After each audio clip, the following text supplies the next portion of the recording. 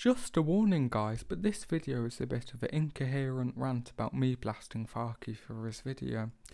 Now I do mean this in the nicest way possible, and it is a critique, so it falls under fair use, so you can't strike me if that's what you're thinking. Hey guys, so I couldn't resist critiquing his whole video. Sorry Farkie.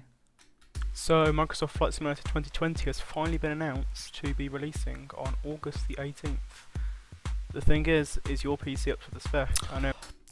Now, there is quite a bit of white noise in this video because he's got a shit microphone, and I'm gonna have to put up with it, but I might be able to remove the white noise with noise cancelling.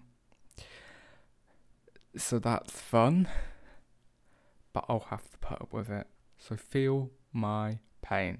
And I might skip past the boring parts in the edit, so let's see. No, mine definitely isn't. And no, you definitely will not be able to play it on your mum's old laptop from 20... He's a hypocrite. He's a huge hypocrite, because he had his mum's old laptop. And, yeah, and he ran games. And he sounds like a sassy 8-year-old. 2010 running Windows Vista. So, what exactly are the minimum specs for Microsoft Flight Simulator 2020? As you can see from the picture shown here, you can see that the Ryzen 3 1200 or... Now, we will be seeing a lot of these JPEGs in this video because he couldn't be bothered to make his own tables. He could have copied and pasted it into Word or something. He didn't. He got a snipping tool and he snipped them off the website or wherever. There were like high quality versions of them, I swear. Yep, so that's fun. You can literally barely read out the A in Radeon because it's 5 pixels. Just saying. Not that anybody cares or that it matters. Let's move on. The Intel Core i5 4460 is the minimum CPU spec that you'll need. Where would his CPU fall on that? He's got a 2600 non-K. Yeah. How old? That's like 8-9 years old at this point. It probably will be okay because most of it's relying on the graphics card, but there probably will be a lot of physics simulations. Tasty. Need to play Microsoft Flight Simulator 2020. Also, you'll need a graphics card with at least 2 GB of VRAM. You could probably... this isn't a complete guide, but you could probably do it on Vega 11 or Vega 8. Or what's the new one? Yeah, on Radeon Integrated, and possibly in the and on the mobile ones, probably. If you've got 16 GB of RAM, because you will really struggle with integrated and that, because it's like the Xbox problem all over again. But I'm rambling on. RAM and 8 GB of RAM. Okay, I'm gonna skip past this part because he talks a lot. Finally, let's move on to the I like ideal. This one because my CPU meets the spec. My graphics card doesn't because I don't have £1,000 for an RTX 2080. Oh, it's not a TI, but they're still like 700. 8 GB of VRAM. It doesn't. An SSD, not a 10-year-old Toshiba hard drive. Specs listed here. You'll require an 8-core CPU. Oh, 8 cores. You know who was telling me 8 cores is so unnecessary.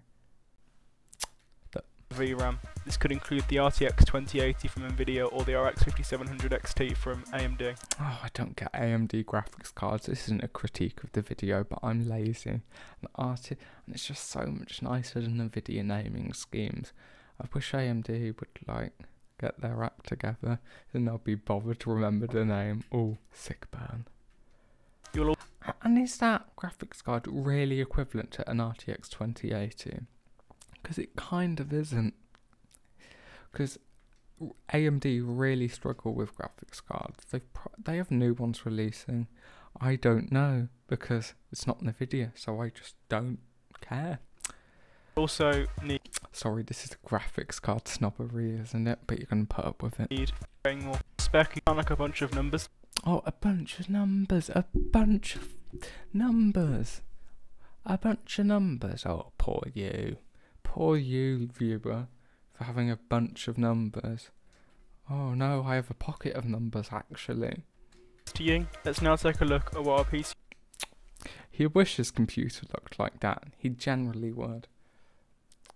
I can't talk though, but I've got a Corsair mouse, so fuck you. that meets the minimum recommended and ideal specs would look like.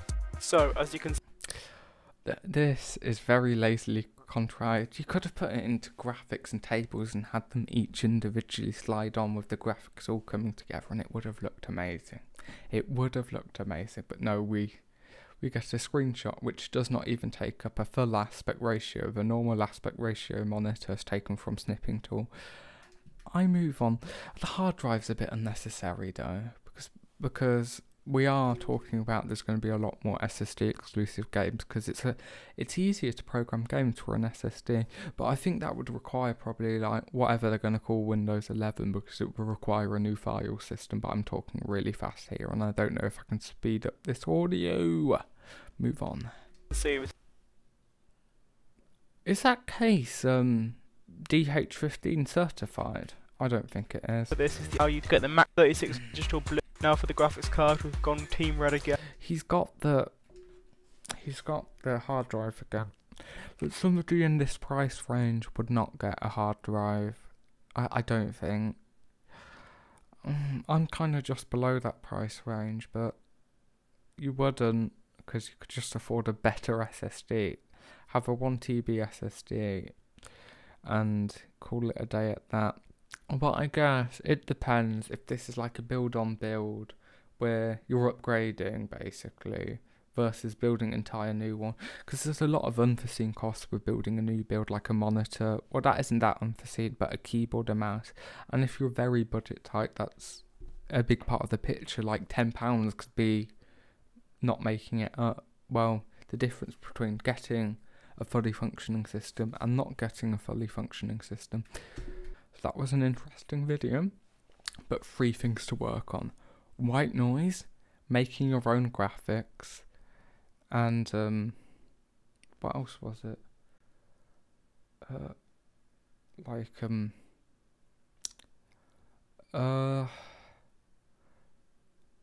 Oh yeah, not using PC Part Picker. I guess that's 2 things there: white noise and making your own graphics. So I know this has been a harsh critique, and it was meant to be.